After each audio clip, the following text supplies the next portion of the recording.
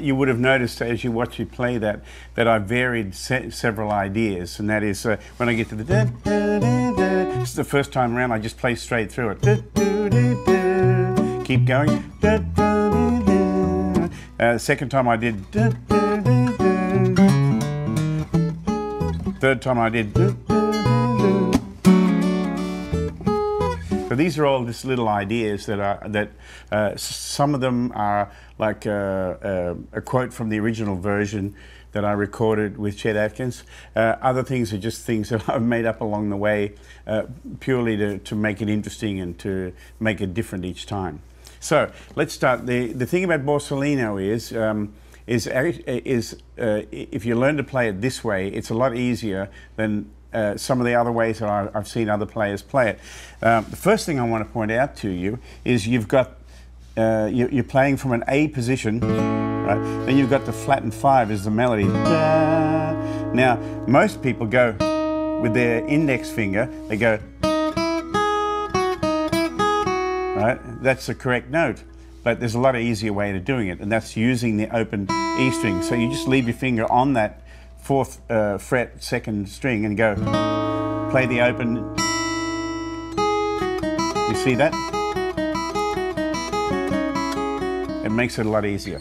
Anyway, so let's go from the top. So the introduction is. Now I end on that D note on the B string with my index finger because it sets me up for that chord. See that?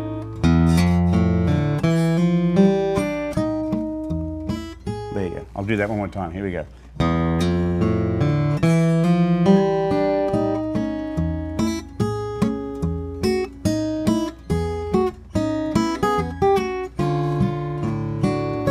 Now, you see that with my thumb I'm just going, which is a typical boom chick pattern. Da, da, da.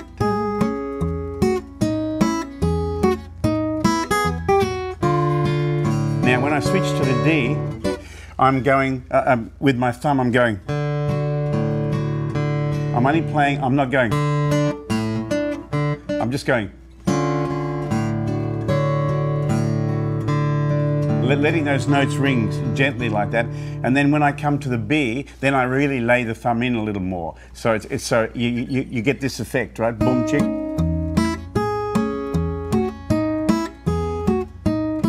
Now,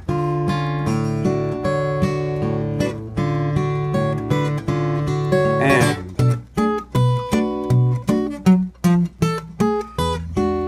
so I'll just do that one more time for you. Dun.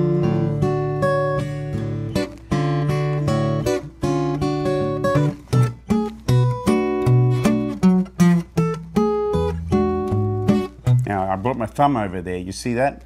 Not everybody either can do that or wants to do that, and some people think that it's the wrong thing to do to bring your thumb over the top. If you want to play this style properly, you've got to bring your thumb over it.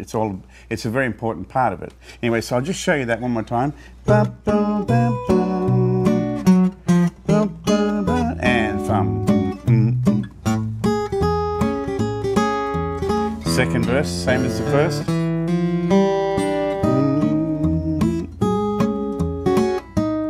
Now, next time around, I do a little trill with my index finger to get the melody to sound really nice. So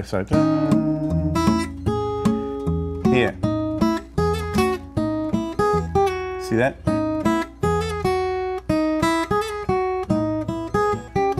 Then, same as the first. And thumb in. Now, this time I would go. So I'm just holding that, it's a B minor 7th, so I go, then thumb over, and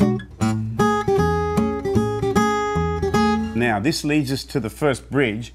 So to sustain the A note over the first line of the bridge, I come back a little bit on the string and hit it like that so it sustains. So you watch this.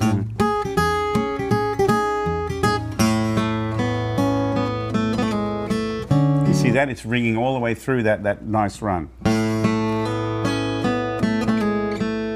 I'll just play that again.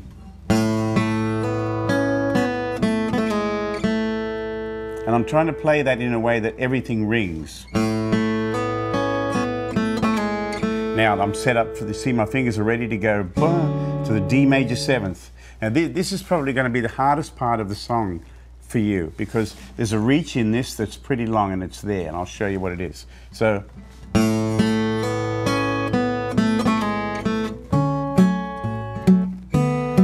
you can see I'm marking out the boom chick by moving my little finger up and down. This takes a bit of practice to get that nice and steady and also nice and smooth, because it's hard to push that with your little finger while this part of your hand's back here. So you'll have to get used to that position, and you may, or I'll be willing to bet, you'll get you'll get aching in these muscles here. But that's okay. Just play through the pain. It's going to be worth it. So.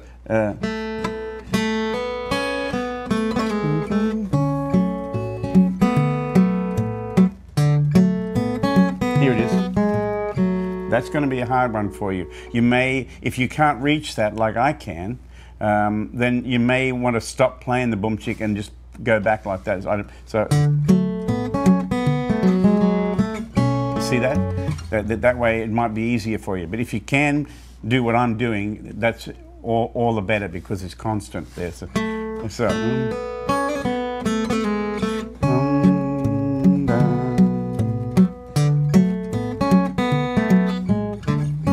B7th.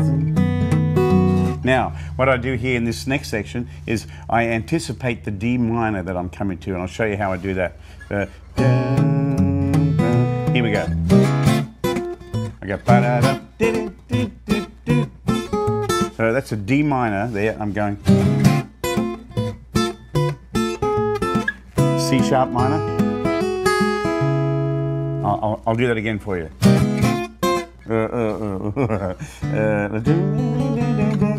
Here we go.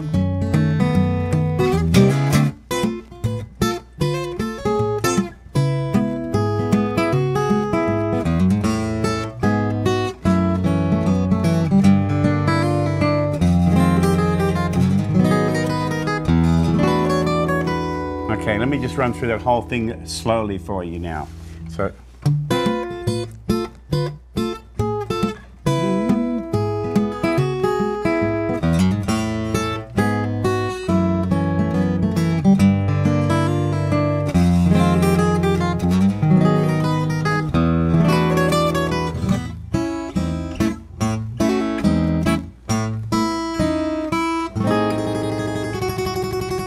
I'm doing a little trill with my here. So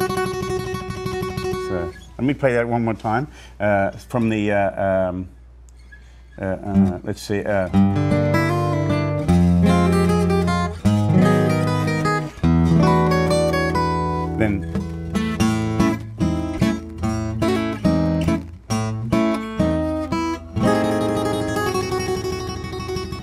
I go.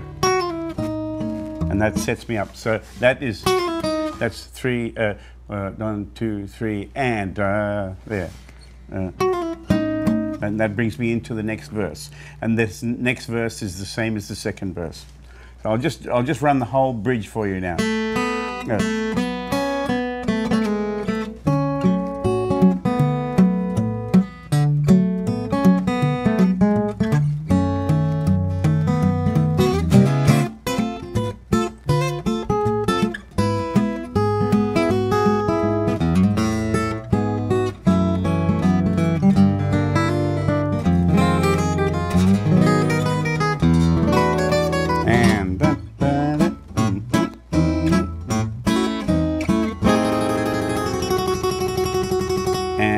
Into tempo. Okay, so that's the first 2 verses and bridge. Now let me bring you into the second bridge. You play the same kind of. Here's the second bridge. You play the same kind of thing, but we're playing up the octave now. So here's what I do to set up coming into the second bridge. Now, as I did the first time, if you remember, I played that open A. Now this time, I play the A as a harmonic. and let that ring, which sustains through the first opening passage of the bridge. So it sounds like this.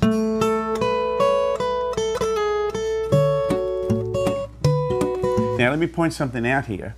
When you get to this D high up here, you're going to have to get used to doing this, and that is you're playing the D, there's the D chord, right? And there's the D bass, I got my thumb on it, but I've got the open A. So I get, see that? Isn't that clever? It's one of Chet's little tricks. So you get, you still get that even though I'm high up there. So here we go.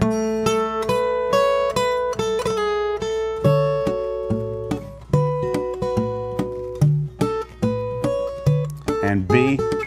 Now, I play this little riff. This is how I play that's how I finger that. You could do it if you wanted. I just naturally use my thumb because it's easy for me there. So this is what I play on the B13th. I drop the B string down like this. See that?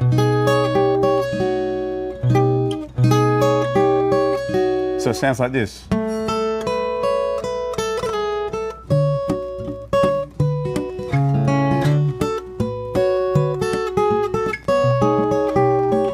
There it is. Now, this part again. Now, from there out, it's exactly the same as the bridge before. So I'll just lead you through that bridge one more time. And it starts like this. You can do that if you want. And what I'm doing is I'm doing a little... So it sounds like this.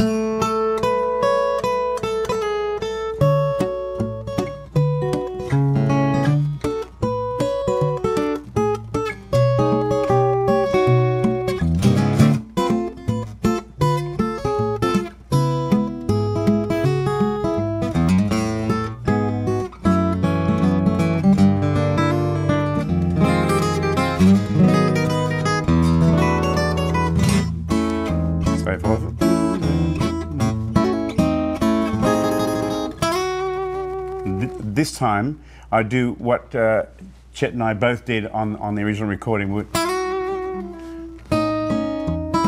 Instead of, so the first time we did the thing like that. The second time we do.